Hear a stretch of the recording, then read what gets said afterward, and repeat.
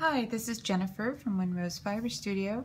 I've just finished one of my striped yoga socks and I thought I'd take a moment to show you how I do some of the finishing work. This is the wrong side. You can see I've joined the ankle band with the foot band. I'm going to flip it over. Actually, it's upside down. You can see here's the ankle band with the cute little bobble row, and this is going to be the foot band. This is the row of single crochets where I've joined the two bands together. I'm just going to thread a needle.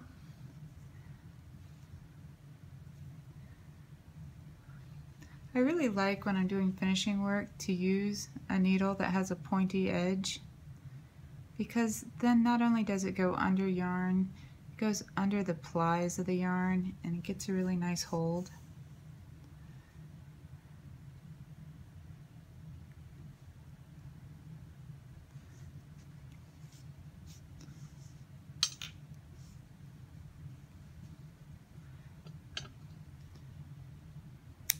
What I really wanted to show you is kind of how this is sewn together.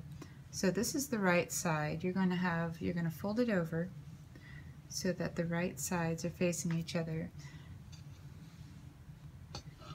And then I use the unworked tail ends to sew the seams. So this is the foot band, and I'm going to take this first piece of yarn and I'm going to whip stitch these cranberry rows. I'm going to skip over the heather gray and then use the cranberry yarn to secure these two rows and these two rows. And then I'm going to do the same thing with this gray yarn, and that way I won't have cranberry working through gray and gray working through cranberry.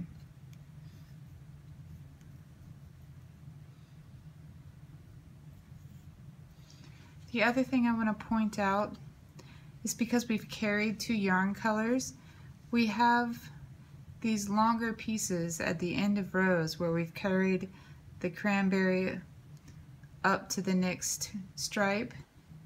So when you're sewing these seams together, you want to make sure that you're going around these strings as well so that they don't show on the right side or the outside of your little socks. So to start,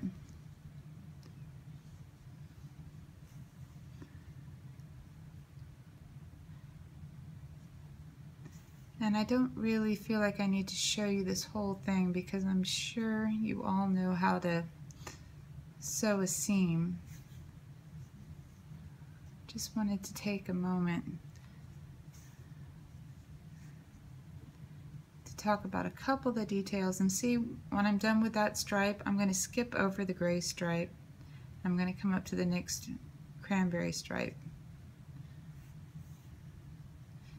Make sure I don't pull it too tight. And here I've got that gray yarn. I'm going to make sure I go under that just so it doesn't show.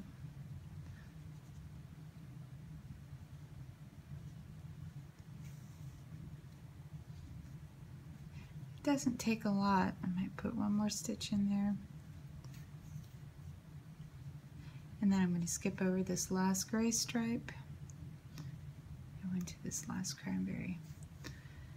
So anyway, I'm going to stop there. Then I would do the same thing with this gray. When I get to the end, I do like to knot it to the other piece of cranberry string or the other piece of gray string. I like to do just a regular square knot and before I weave in the loose ends.